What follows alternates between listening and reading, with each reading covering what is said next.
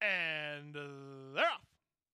Yodelahu begins very nicely, and he's reaching out for an advantage from Fortune Cookie away in second. Glory of Florida is together with High Riverside, who's down toward the inside. Then Champagne on Me and Noontime Gem, and the early trailers Create Again. Race favorite Yodelahu on top, a length and a quarter. Fortune Cookie second, Glory of Florida between horses. At the rail and High Riverside, they're lined up behind the favorite. 4 in front of Champagne on Me, then Create Again and Noontime Gem. 22 and 4 for the opening quarter as they go to the half-mile grounds. Yodelahu on top, a length and a quarter. 3 wide and Fortune Cookie move toward the rail at High Riverside. Glory of Florida has been sandwiched between horses throughout. 2 better than Champagne on Me, then Create Again and Noontime Gem.